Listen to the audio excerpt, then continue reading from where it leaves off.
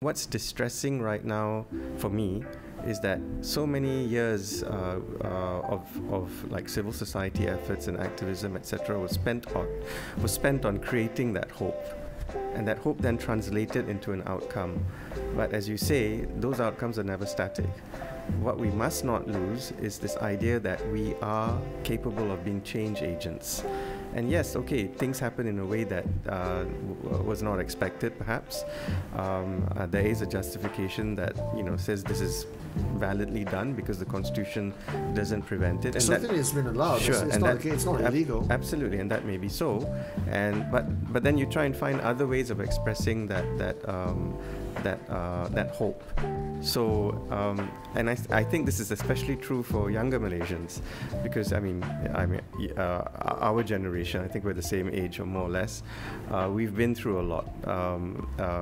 One of my friends in civil society was saying, "Oh my gosh, I don't think I can do that many more years of whatever it is we were doing before, another birthday thingy or whatever it is."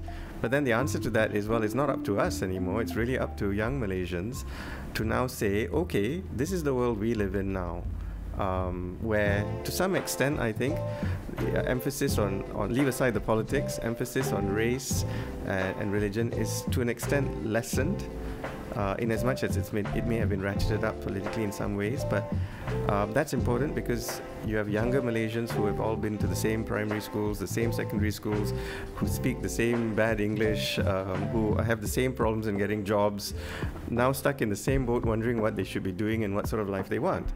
And for these people now, watching all these changes happen and how it's being done is relevant information for them to decide their response and what kind of life they want. And I think it's not necessarily for the worse. Short term, perhaps it may impact on certain ideas or certain transformations, but we can still hold the government accountable as we did in 2018 at the ballot box.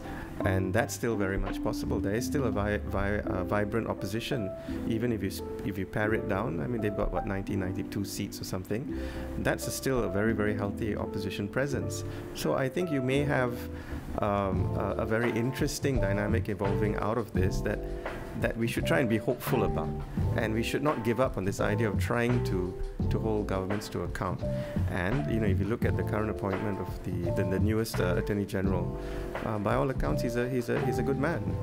Federal court judge, very strong on rule of law, objective, and doesn't seem to me to be the kind of person who'll pander to expectations of a political nature. He will go by what the law is. And so I think, it's half empty, half full, right? So yeah. I think there's plenty to look forward to in trying to address what we want to be. And I'll just say this, that for so many years we were being told that if you are a Malaysian, you are this, that one product. But what we've seen happening in the last 5 to 10 years is an explosion of identity in many ways, as different people come out with different ideas of who they are, what they are, this homogeneity that works to advantage in some political quarters, not necessarily the kind of identity that many of us want or even embrace. Now, as time passes with improvements in media, in social media, in tech developments, etc., you can't put that genie back into the bottle.